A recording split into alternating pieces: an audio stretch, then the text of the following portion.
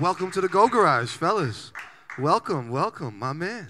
Welcome. Have a seat, fellas. This is like Jerry Springer show. You are not the father. This is no surprises like that, but it's very, very, very, very cool, man. Let me lower this because I'm small. Yeah, a lot smaller than. How you guys doing? Pretty good, man. Pretty How you good. doing? Fantastic. Welcome to Minnesota, and you guys performing tonight, and Yes. Yeah, we are. and that album, bruh, y'all's project is crazy. I Thank you, appreciate man. that. Like man. eclectic sounds and variety of sounds, but man, really kind of focused still. It's not a scattered thing. It's really, really hard. When I listened to it, I was like, oh, and then the very smooth side as well. You know what I mean? Right. I know I got some cool questions from them. I'm Dope. going to talk to Okay, them, cool. and then we'll figure out, who they really is. Ooh, whoa, okay. I like that beanie you got right there. Yeah, he knows what he's see doing. him. The merch god, he got you. So, all right, so obviously this is a group effort, a team effort. You know what I mean? Of course, of course. Who would you guys say some of your biggest? The softballs are coming first. Who's some of your biggest influences to make this eclectic sound that you guys have crafted, man? Growing up, I was always a big Jeremiah fan. Yeah, Jeremiah man. and Chris. Yeah, you know man. what I mean? R&B on that side. Like I was always trying to emulate kind of what they were doing. Yeah. And then obviously along with everybody else in the R&B field. But Dante. Yeah, as a producer, I was always like, I listened to everything, but specifically as a producer, I was always into like Timbaland, Dr. Dre. I was a big Dr. Luke and Max Martin fan too. I really studied like how Dr. Luke put songs together and made them sound so full. So I'd say he's one of my biggest influences as well. Yeah, I hear that.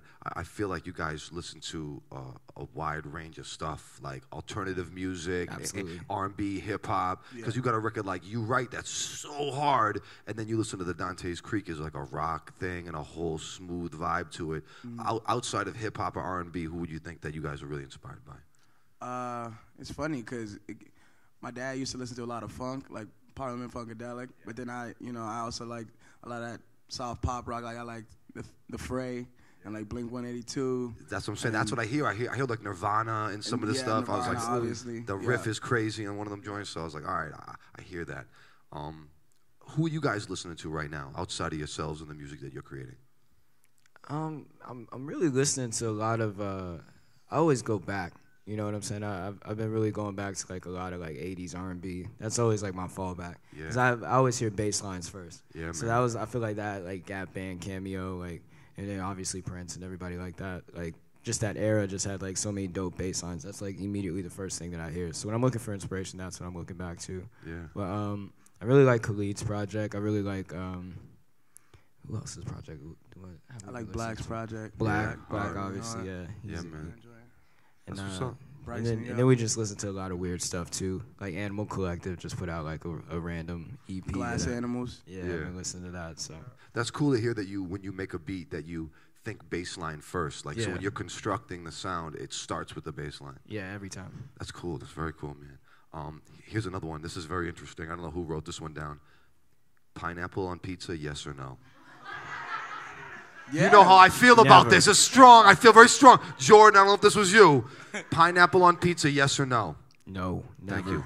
Never in my life. You know what, man? Okay, here it comes. I used to be like strong, like nah. But then the other day I had this one pizza and it had the pineapple, and I didn't know that it had the pineapple. justification, On it. I And I hear said it it now. was delicious. I don't know how and you then somebody couldn't told know. me it had Like, it's pineapple right on on it. there. It's bright yellow pineapple on the pizza. Yeah, I say no to you know what? Sometimes you so hungry you don't pay no attention. I just bit it. I was like, ooh, this is delicious.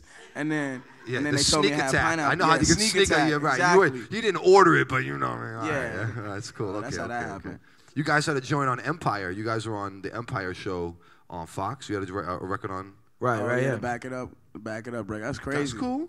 That's Yeah, really nah, tight. it's definitely Being dope. on TV shows that you might like, okay, like see your song on the television. That's kind of cool. Yeah, because my mom watches that all the time, and she spazzed out. I just got a huge text from her, like, Yeah, that's what You know what I'm that's what saying? it's good for though. When Yeah. like family and friends and that. Yeah, very very cool. That's man. crazy. Everybody's super crazy digital texting. What would you think your most used emoji would be? Ooh, most used. It's this joint, because that means so much. That's unique though. It's like you can do A-OK. so much with this Like- joint. Yeah, it's probably that one. Yeah, mine's the new one when he's like looking off to the side. He's Oh, the like, confused, yeah, like- yeah, yeah, like like- the curious one. Like Word. okay, yeah, that's my go-to these days. That's cool. Those are good ones. Those are very, very good. If you could trade places with anybody, dead or alive, anyone, who would it be? Ooh. That's a good. You guys got a pretty good thing going on too. I don't know. I wouldn't trade up off this. Anybody, dead or alive.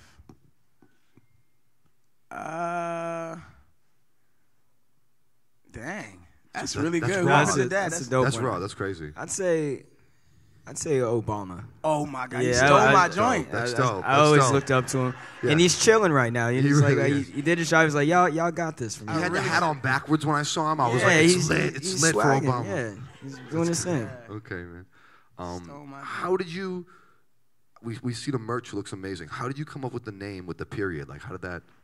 So I always name my beats just like random things. So actually, when we were making Back It Up, the name of the track was like They.1.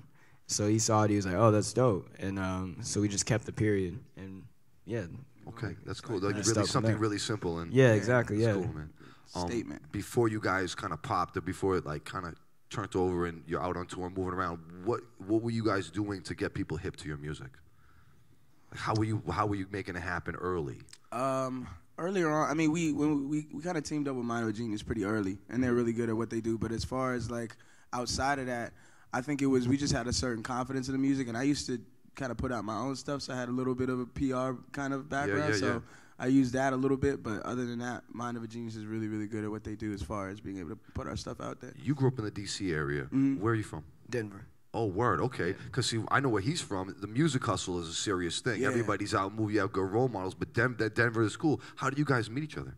We met in L.A. Very dope. Yeah, in Hollywood. One of my best friends that I grew up with in Denver brought him by the studio that I was working out of in Hollywood, and we just had like an instant connection. Yeah, no, I can see it. The vibe is definitely cool.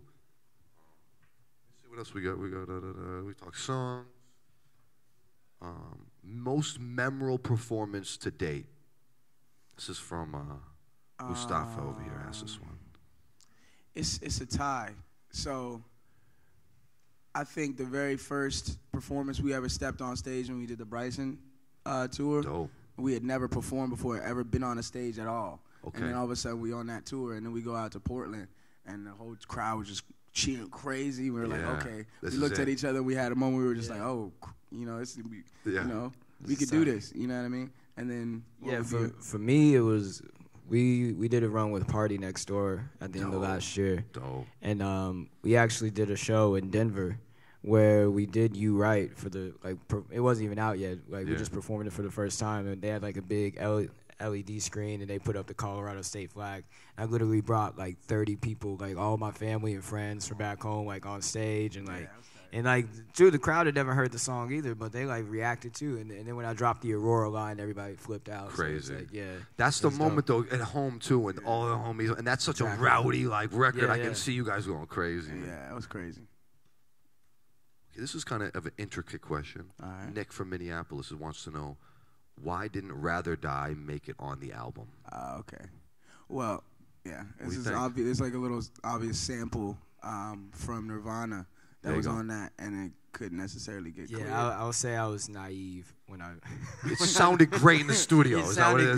great. I was a bit The naive business on of how it, though, easy you it was know. going to be to get it on there. Get it cleared. Yeah, Tried and so then we hard. tried to make a bunch of like workarounds and stuff like that, It but didn't sound the it same. just kept taking the vibe away from the song. So I just decided to just let it be what it was and Just give it away. You have just to give it away, enjoy yeah. it. That's very, very cool. Yeah. Well, we're excited to have you guys here tonight. Make Excited some to be noise, here. please, ladies and gentlemen.